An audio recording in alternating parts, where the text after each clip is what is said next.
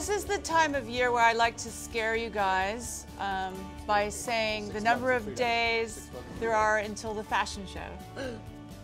67 days. I like that. That was a good reaction. We've been looking at all of this stuff for months. What sections go where, what models go where, and it's very far along. Today was the last group production meeting for everyone to get together, to see everything one last time before we really go off and put the final touches on the show. At this point, is it worth fast forwarding to show day? Can you go back to your image? Yeah. I mean, I personally, I love these pieces. I'd hate for these to be killed on the day because... We didn't think about it enough now. Is this better to be closer to it or farther from it?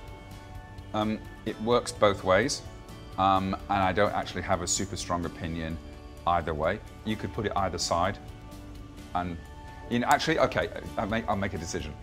Lampposts this side, Architectural stuff the other side. Indecision is in what I do is a bad thing. So you're either decisively right or decisively wrong. But indecision is just like everything just grinds to a halt, and you end up with mediocrity, which is never great. President of Universal Records called me yesterday and he said, you know, I know you'd inquired about Selena, and he said, we'd really like to try to make this happen. Tell me what you need and we'll send you whatever songs you want. We'll do it in any of this.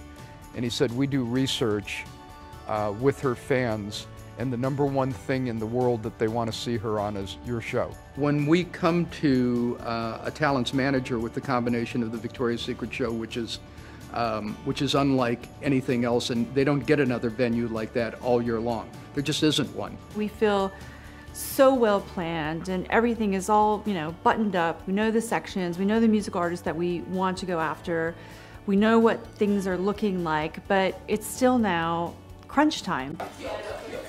OMG. What the? It's incredible, right? Yeah. I know, it's firework. It's certainly I'm so is. excited. I mean, we're going to see Monica. Everyone has a lot of, you know, wonderful ideas for the show, and then it's really, you know, herding it all together. And what's happening? Oh, wow.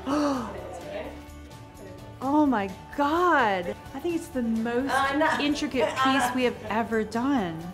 That's a happy moment. You never know, you know, when you sketch it and then design it and do the fittings, because that is custom made for her. You never know how it's gonna come in. Honestly, that exceeds my expectation. That looked amazing. Working under the assumption we're starting the show with boho psychedelic to disperse as many as we can lighting elements of all kinds of different shapes and everything like that that are highly programmable. We're probably going to be mixing different types of sources. I'm nervous about this one. I can't quite get it into my head.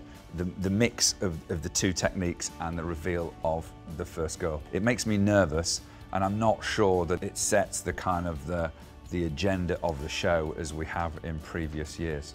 It was very important for me as one of the executive producers to really listen to Hamish and listen to what his feedback was, because it has to work for him. It can't just be beautiful and be dramatic. It has to look good on television. I disagree with Hamish wholeheartedly about the aesthetic juxtaposition being strange. I'm entirely convinced it's actually going to look amazingly rich.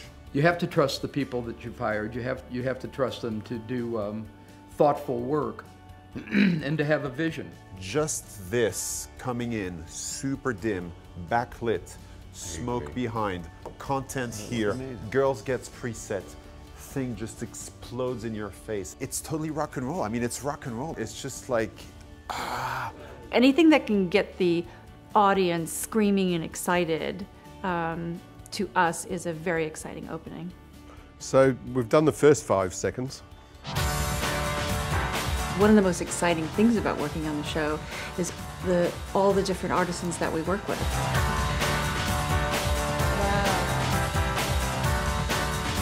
So, I'm a bit confused. This is not good. We cannot hold back because it would be at the expense of the show.